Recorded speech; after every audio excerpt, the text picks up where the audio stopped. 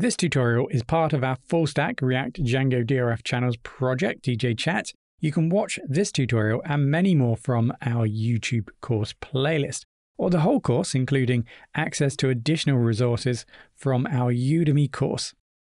The Udemy course link, which provides the best price for the course, is in the video description. You may be familiar in Django with annotation. So in Django, annotation is a feature that allows you to add calculated fields to a query set.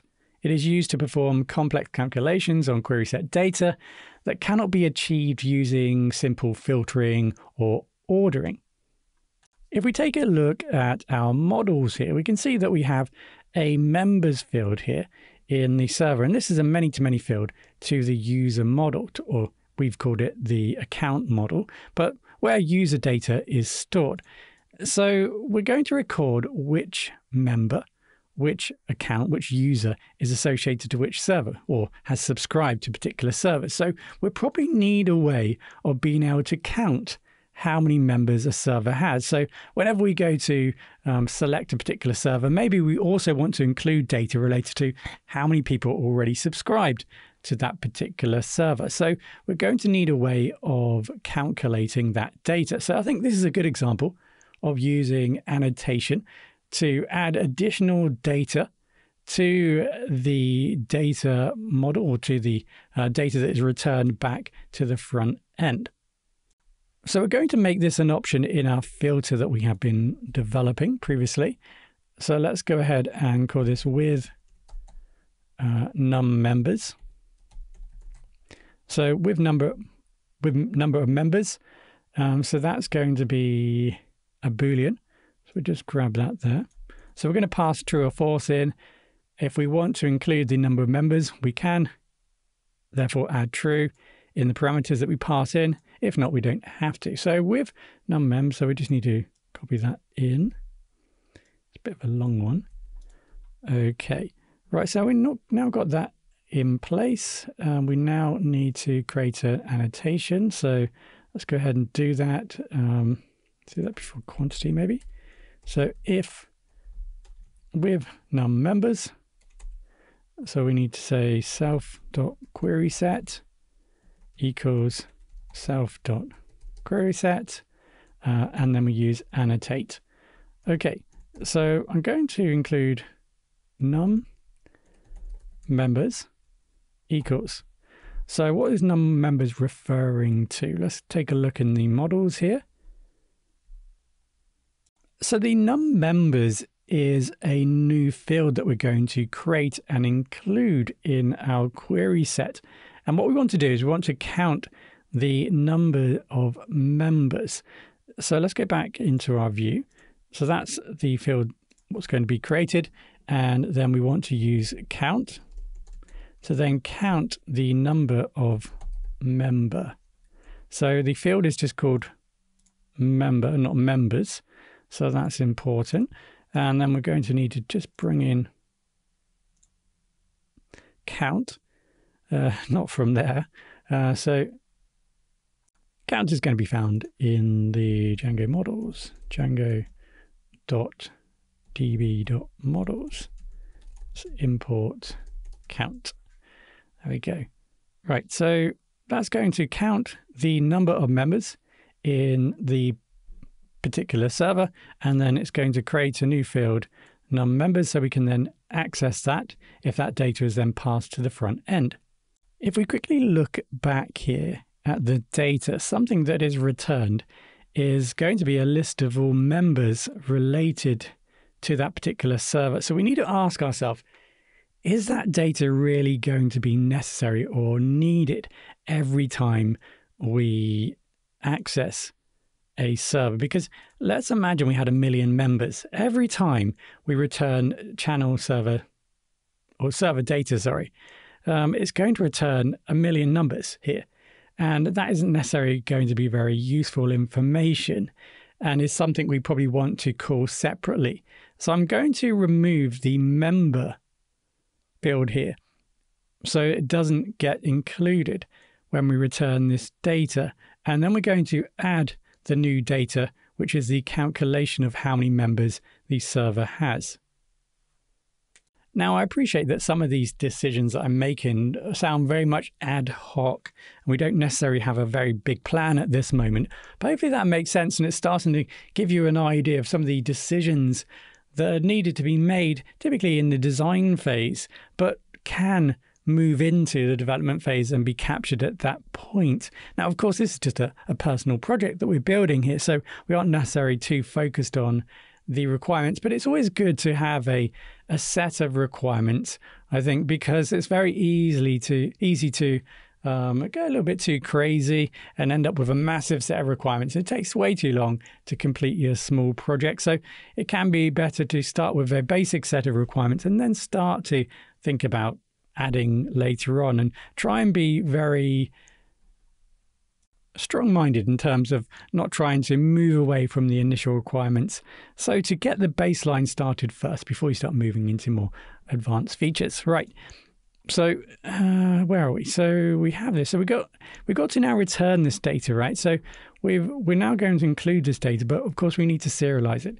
So we need some sort of way of serializing this data so that we can return it to the front end. First up, let's go ahead and exclude the member field that we're no longer needing. So member. Now you can go ahead, instead of defining fields, or you can just specify fields individually that you want to return. So I'm just going to include member. Okay. Don't forget to add the comma here at the end. Right, so now we need to include the number of members. Now, something you might want to avoid is empty fields. So returning an empty field. So if this didn't have a member, it would just return member and then the square braces, and that's it. There'd be no data there. So I do want to try and avoid that. And of course, that might happen if a channel doesn't have any members. So I want to take that into consideration when I'm developing this next component. Plus, it just gives us an excuse to utilize the toRepresentation function. Right, so let's go ahead now and add a new function. Well, first of all, actually, let's make sure we can let's just create this new field. So this is going to be num members equals, and we're going to use serializers dot. And now we're going to be utilizing the serializer method field, right? So this is a field class that allows you to include any custom methods to this serializer to generate a field value that is not derived from the model attributes. And that's exactly what we're doing here, right? So we're going to be deriving a value from the utilizing annotate. So let's utilize the serializer method field. There we go. And now we can think about adding some data to it. Now you might be thinking that by simply adding this here, it will just return by default a blank data point. But in actual fact, if we try it, you can see here that it does tell us that the object essentially has no data. We're not passing any data into it, so we can't use it as of yet. So we want to make a custom method with the name nummembers to pass some data into that field. So let's go ahead. So to create a custom method, we're going to be utilizing get underscore and then the name of the field, which is going to be nummembers. If we just try and visualize what's going on at this point, we have run a query and we have now returned data from the database.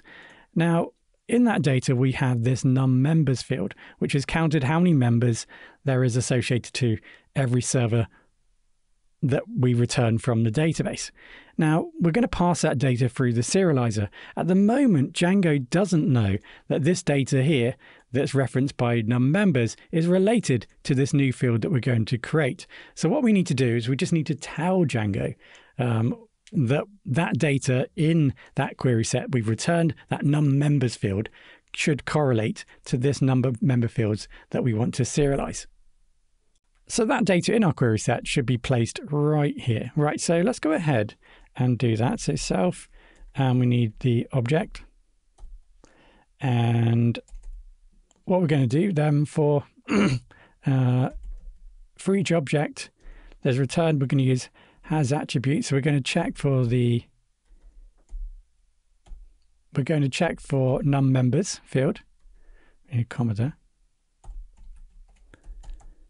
Num members.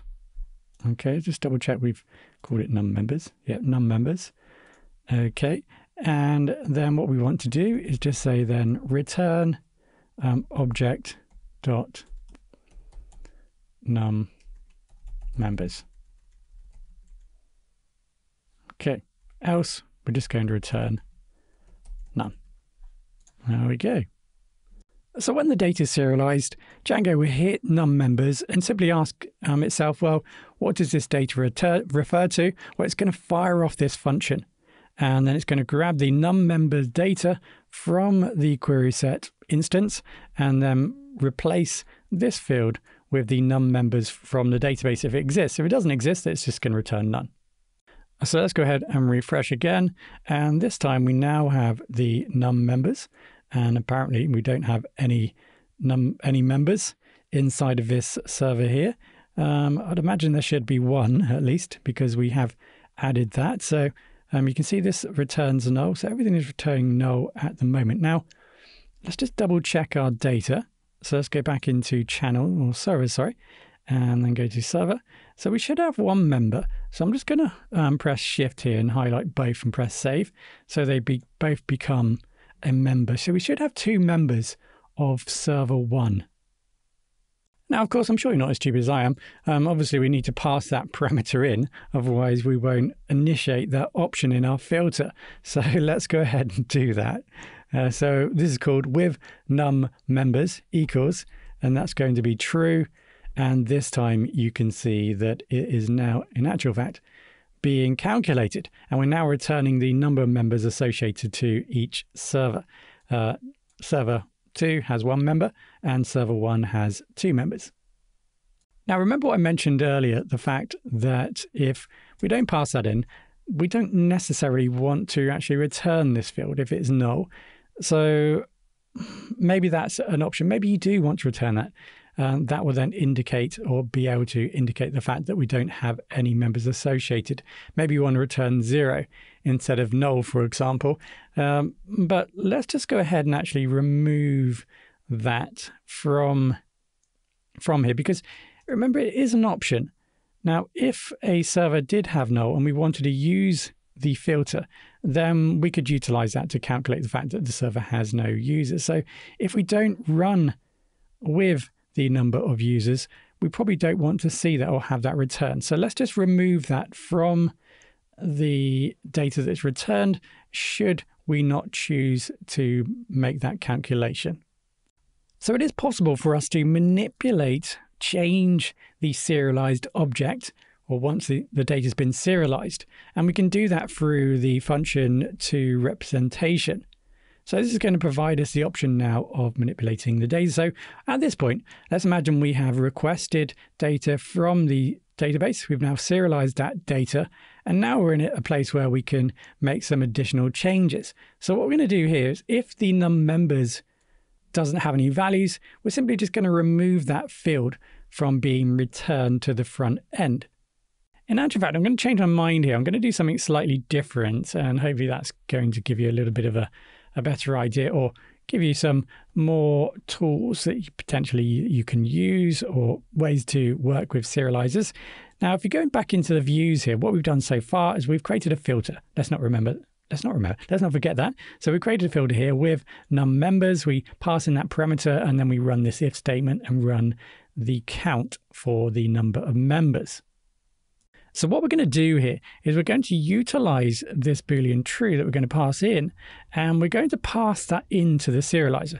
So we're going to pass in the fact that we are trying to utilize this filter into the serializer. So we're going to pass that in as context. So in the serializer here, what we're going to do is we're going to add that in. So we're simply just going to specify context equals, and I'm going to call that num members. And so there's key value situation going on here. So that needs to be, that's the key. And then the value is going to be with num members. So that's what we're passing in, remember, in the filter. So that's true or if we don't add that into our filter, that parameter, false. So we're going to pass that in, and we're going to use this information, reference this and use this information to decide whether to include the field in the return data. Right, so we're going to pass it into our serializer. Let's go back to our serializer here. So now we can use that information to finish off the to representation. So what we're going to do here, like I said, is if this data, if we have specified to return the number of members, then we're going to return that field. If we haven't specified that, then we're simply not going to return that field. So here, first of all, we need to grab the data, the serialized data, if you like, to representation. So let's grab the instance, and now we can go ahead and say num members equals. So we're going to grab the num members from context, so self.context.get.